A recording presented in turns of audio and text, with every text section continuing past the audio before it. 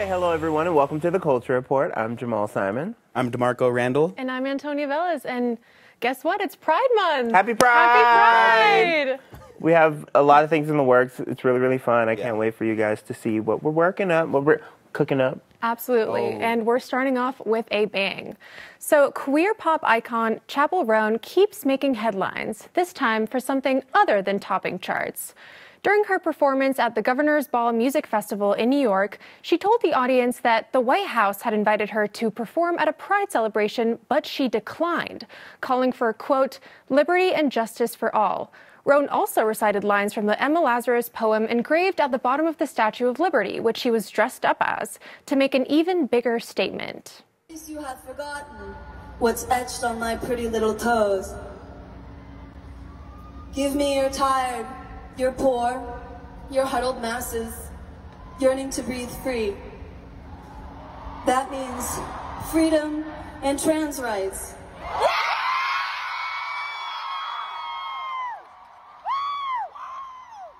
That means freedom and women's rights.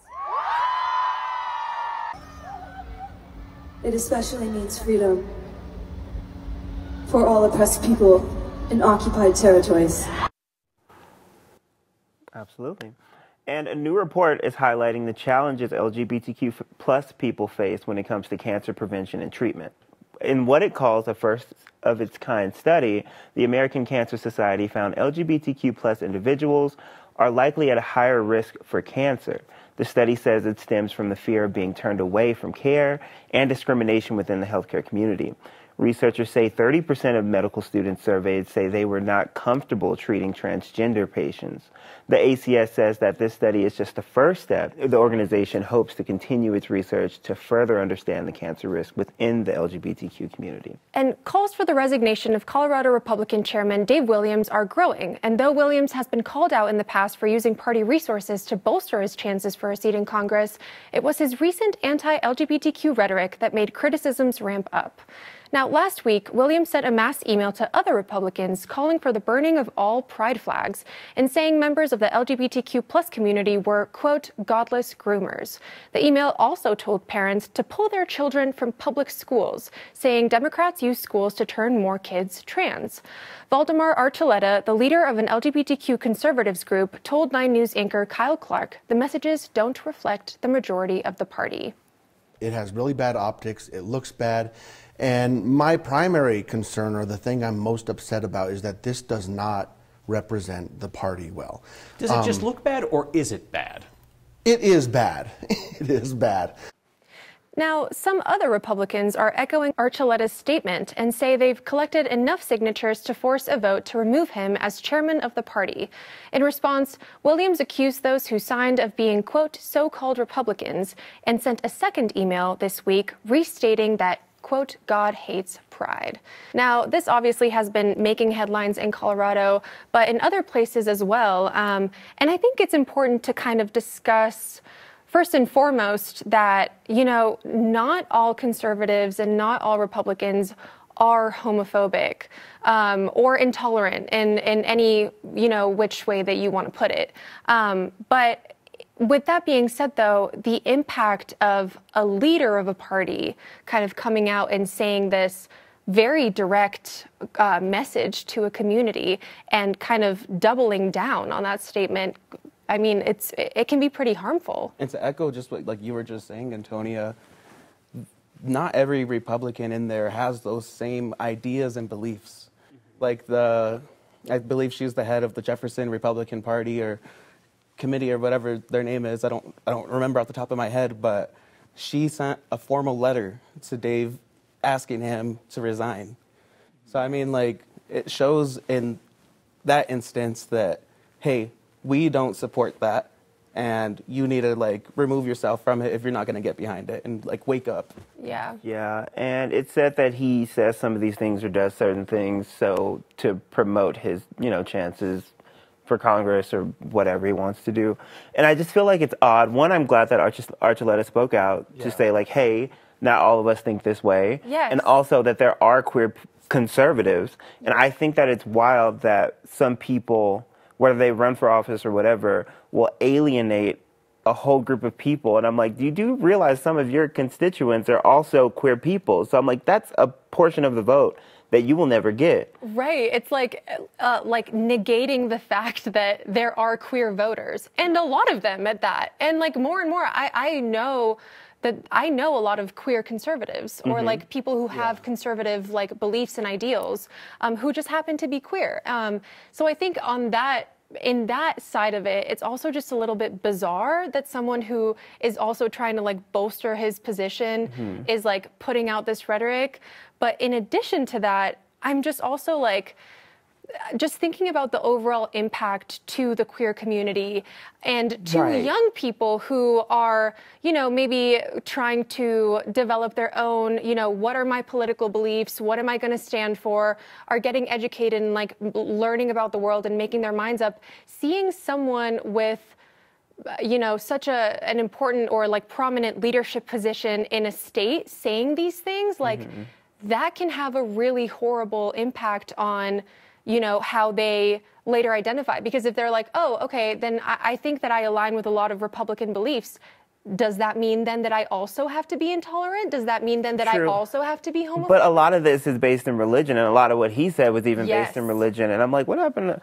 So I know that America in general was founded with Christianity in mind. Right. I know it's kind of ingrained in our Constitution and all the things. But I'm like, what happened to separating church and state? I know a lot of conservatives that aren't even religious. I know quite a few. Actually, I feel like most of the conservatives I know are atheists. So, and I feel like it's kind of just like a grab at attention, like instead of getting the votes from the policies that you're implementing, like you're just going to go and generalize some type of topic and try to get votes that way, rather than going and doing the actual work of having policies into place and going and meeting with these other people on the other side. Right, and potentially hurting people along the way. So all around, pretty gloomy stuff. Whack.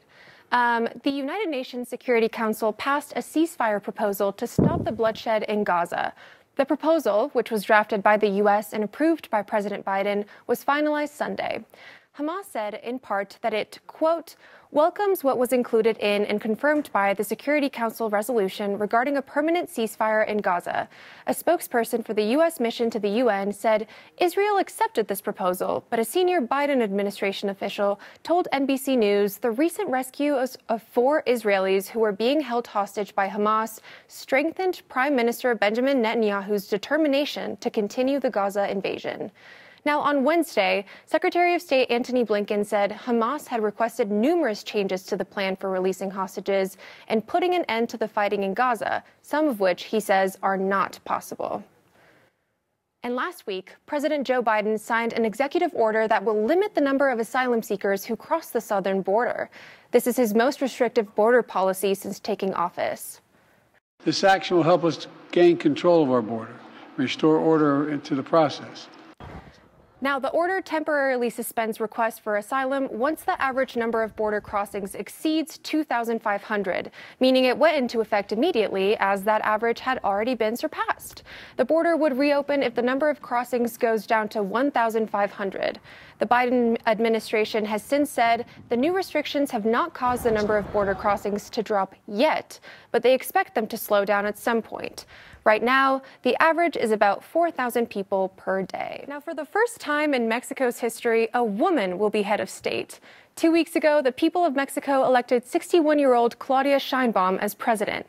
Sheinbaum, a climate scientist and the former mayor of Mexico City, said she would keep leading the country in the direction that outgoing leftist president Andrés Manuel López Obrador had. The change of command takes place October 1st. A British-Mexican man was given a 6-month suspended sentence and will be deported from Qatar after he was arrested on drug charges in what his family calls an unjust honey trap operation on Grindr, a gay dating app. The BBC reports 44-year-old Manuel Guerrero Aviña had arranged to meet a man named Gio, but behind the screen were the Qatari police, according to his family members. Aviña's relatives insist police planted drugs in his apartment, and he believes he was targeted because of his sexual orientation. Being gay is illegal in Qatar. Amnesty International says Qatar officials' tests for illegal substances in his system were, quote, questionable, and Aviña maintains he did not take any drugs. The BBC reports he was forced to thumbprint a confession written in Arabic without a translator or access to a lawyer, and that during the 42 days Aviña was detained, he was not given regular access to his HIV medication. Aviña has said he's considered appealing his sentence. And this month, the Supreme Court is set to rule on 2 major abortion cases with significant nationwide implications. It'll be the first time they picked up the issue since their decision to overturn Roe v. Wade back in 2022. The court is weighing whether to place more restrictions on the abortion pill mifepristone, including putting new roadblocks on access by mail. In the other case, which is lesser known, the justices are considering whether a near-total abortion ban in Idaho conflicts with the federal law requiring emergency medical care for patients, including pregnant women. And a trad wife TikToker is now out of a job and has social media divided and confused after she casually used the N-word in one of her videos. So in case I haven't mentioned, she is white. You can take a look at the now viral video. Everybody I know who's married right now, they're married to broke She said what you thought she said. So after she posted this, people naturally called her out, but she doubled down, citing the First Amendment.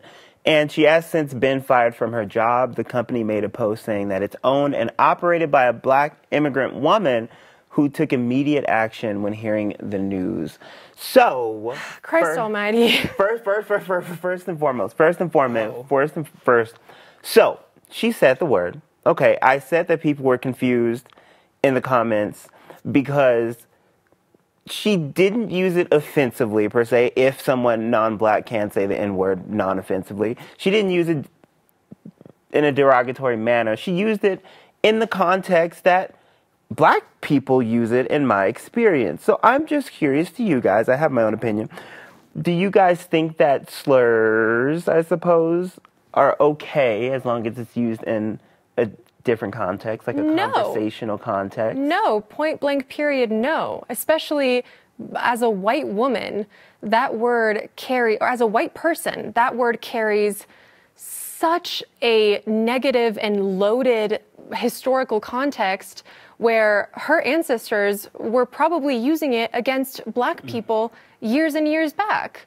It's just something that has to do with, you know, just because she didn't say it directly at someone as an insult, it doesn't mean that it can't have that same effect on someone. Someone could be triggered potentially from hearing that coming out of a white person's mouth. Yeah, I mean, I agree. I mean, do I want to use it? Not really. No, I have no interest in that. That didn't really upset me as much as what she said a few days after that went viral. Was she started to thank the black community for helping her launch her new career in conservative media. She said, "You all played your roles like the puppets you are." Now that's where she got me a little heated. That's so crazy. That's where she got me a little heated. Like, you can say the N-word all you want. That's your life. You do what you want. You also have to deal with the consequences, like losing your job. Oops. I also feel like the thing we have to keep in mind is when folks are using this type of language, they're clearly very comfortable. This is something that they probably grew up with and were talking to, like, at home, like, and it's not okay. You need to be able to, like, realize your place and the actions that your words have. Well, I mean, she seems like honestly a very educated woman. She seems... Well, clearly not. Well, I mean, book smart, big smart, because, you know, she says this is her First Amendment, and she posted a quote saying that, like, the First Amendment was created to protect offensive speech, which I agree, because, I mean, it's protected to protect you from the people who may be offended by your words, because if no one said anything offensive, there would be no reason for you to protect the words, you know what I mean? Which I get, but I feel like we're taking that all out of context. Oh, absolutely. And I think as society changes and the world changes and people change, like, we can also adapt that to fit what is right and what is the norm. And we're discussing this the question I'm sure people are wondering is it worth it? Like, is it worth having these discussions when, of course, we're just putting money in our pocket? Like, sure, she just got fired, but she's also on all these different news outlets and all these conservative news outlets. Let me say that. So is this worth having a conversation about it all, or should we just ignore it? Definitely needs to have a conversation, because you need to have the accountability and the ability to tell people that, hey, you cannot be talking like that. Right. Even if it's not in an offensive, derogatory way. Even using that language is harmful. Yeah. It hurts that community. It hurts people who, like, people like her are just, like, insensitive to it, and they're always going to, like, choose to say what they want and back it up by the First Amendment. But in reality, they're just backing up their own ignorance. We're listening. Well, shout out to you, Lily girl. You do your thing, I guess. Please don't. Please stop. yes. No, actually, Like, please actually. don't. Please don't. But Colorado has a new state law designed to study the systemic racism and how it impacts Black Coloradans. So this is good. This is good, guys. Representative Nikita Ricks is the sponsor on the law, and she says that she hopes to spotlight the historical and ongoing effects of systemic racism to shape future policies. We thought that it was very important to not look at only the historical context of Blacks in Colorado, but also to look at the economic impact of and the financial impact, what this has caused the Black community and what it could look if we were on par with other members of the community. Right, the study is being supported by private funding, not with state dollars. The nonprofit Collaborative Healing Initiative Within Communities, or CHIC, has been gathering donations since late last year. The study needs $785,000 by the end of June 2025. One teacher in Colorado is making changes in the present by helping preserve the past. For decades, Japanese Americans have been fighting to preserve the incarceration camp their families were unjustly imprisoned in during World War II. Recently, Amachi, located in southeastern Colorado, became an official part of the national park system. Some thanks for that goes to Grenada high school teacher John Hopper. 30 years ago, he started teaching students about this dark part of history. And since then, he and generations of students have restored landmarks, renovated the cemetery, and even established a museum. Many of them attended the ceremony when it became a part of the state park system and had a chance to meet survivors and descendants. It became important to educate everybody as you could, because, you know, as history, you've got to learn the good with the bad, just being the bad of U.S. history, so that we don't repeat it again. Absolutely. And even though they've handed it over to the state, students will still get to be involved at Amachi.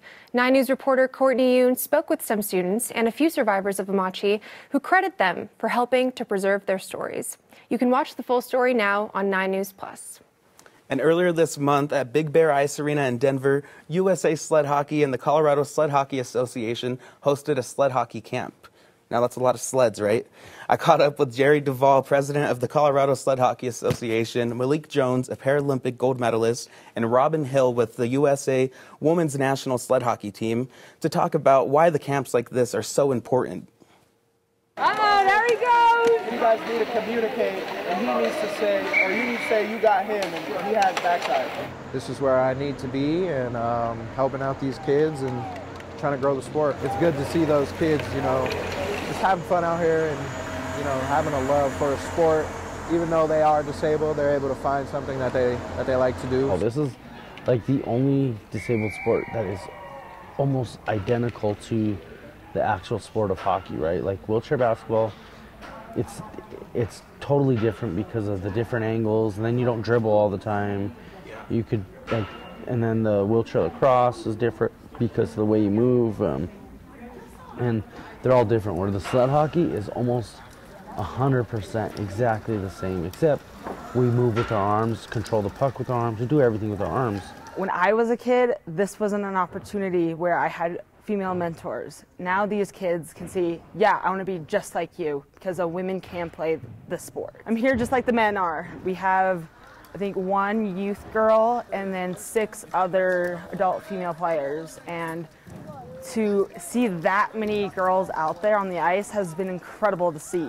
And to be able to be a mentor to them. It was so great to see all the girls here. And to educate these athletes that came to the camp to know, all right, there's one way to do something, but there's also a different way to do something.